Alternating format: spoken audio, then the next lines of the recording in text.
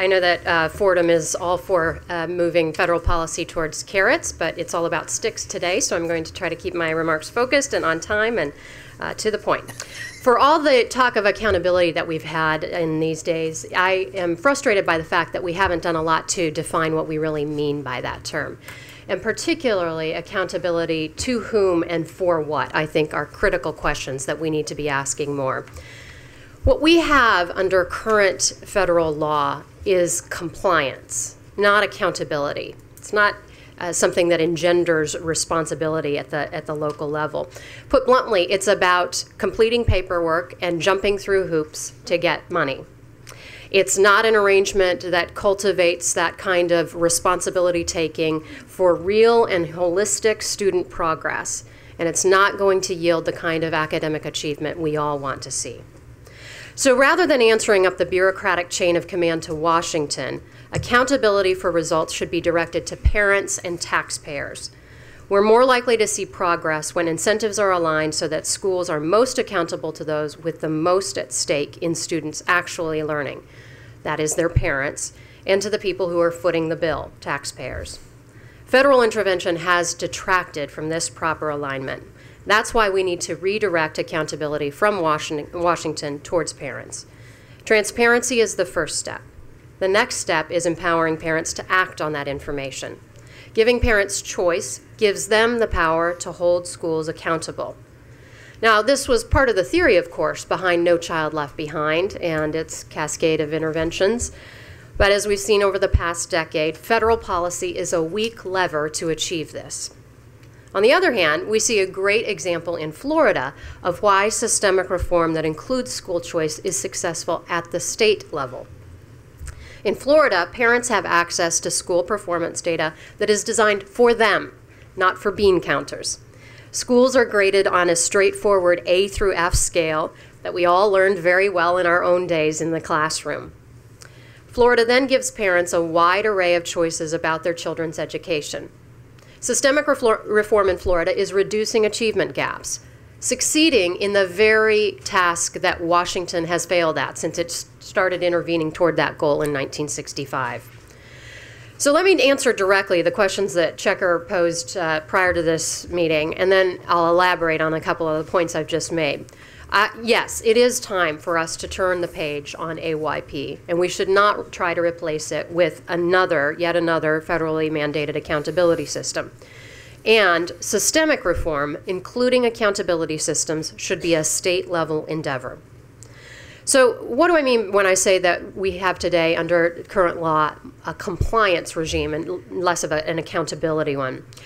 States assumed this compliance posture soon after ESEA became law in 1965. State bureaucracies doubled in size in the 5 years after the passage of that law in an effort to tap the new federal funding source and to implement federal programs. Since then, the compliance burden has grown with the increasing number and scope of federal programs. This complexity creates a focus on compliance, not accountability, not responsibility for student learning.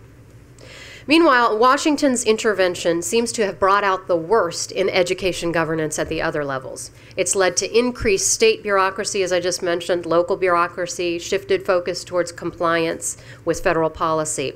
And all of this undermines schools' direct accountability to parents and other taxpayers and erodes good governance. The original intent in 1965, of course, was compensatory aid, funding for low-income districts to help close the achievement gap between needy students and their peers.